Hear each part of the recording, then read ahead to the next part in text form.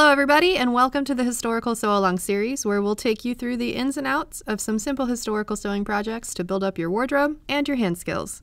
Maybe even both at the same time. From prep work to finished product, we'll do it together, following step-by-step instructions with some tips and tricks sprinkled in along the way. This series is meant for all skill levels, but it is especially nice for beginners to build confidence while building a solid toolkit of techniques. So feel free to pause, rewind, rewatch, and fast forward to whichever parts you need as many times as necessary. So, with all of that said, let's get to the good stuff. This video is part one of a three-part series where we will make a pocket. If you're feeling really ambitious or you just honestly need the space, you could make a pair, and we will talk about that later. And if we've all done our jobs correctly, by the end of this series, you will have a completely hand-sewn 18th century pocket. Let's go ahead and get started with the supplies. Pins, needles, scissors, wax, and thread are essential for any project. And today we'll be using unbleached linen thread for construction. You want to choose a weight of thread that is appropriate to your fabric. So if you have a heavyweight fabric, choose a heavier weight thread, a lighter weight fabric, choose a lighter weight thread, and so on.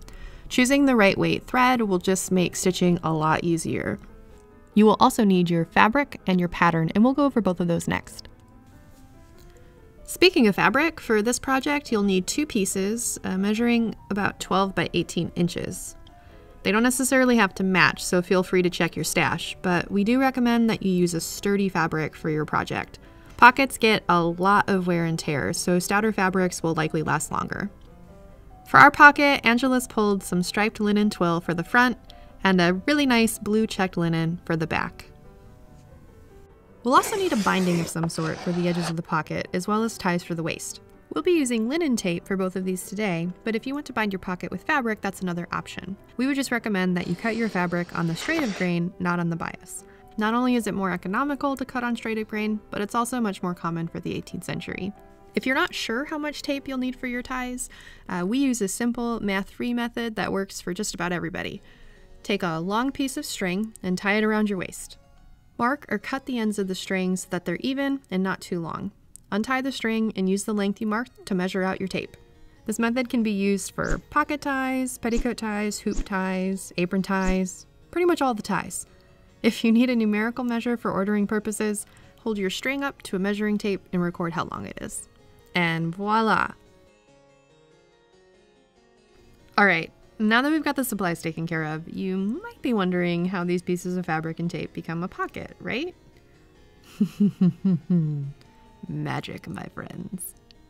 Okay, well, like, maybe not magic per se, but some practice, patience, and puppies? Yeah, puppies.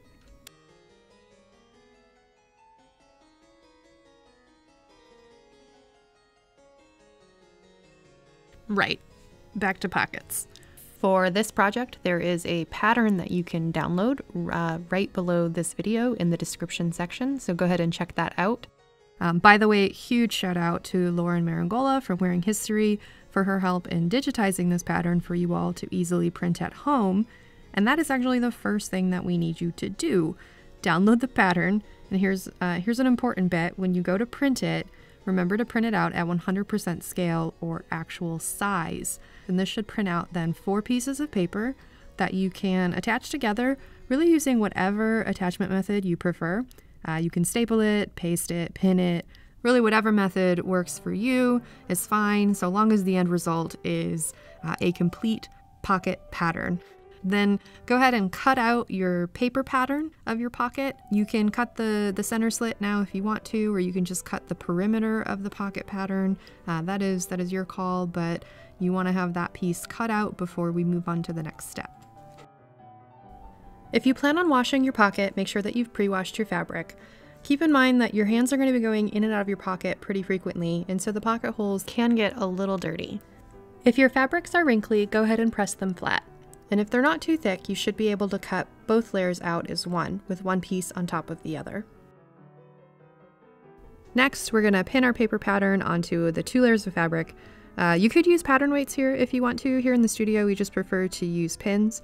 And then you'll cut around the edge. Make sure though that you're keeping both layers of fabric as flat as possible. especially if they aren't pinned. It may seem kind of inconsequential now because it's just a pocket, but remember that if you're lifting up the fabric, it puts a curve into the fabric, so it kind of stretches it over a curve while you cut it, which means you have one layer that ends up being larger or smaller than the other layer. And with a pocket, you can kind of get away with some sloppy cutting because you can trim it off later, but if you're doing something more advanced, like say making a man's jacket or a pair of stays, you want to, use a little more precision there. So it's just a good idea to kind of practice good habits all the time.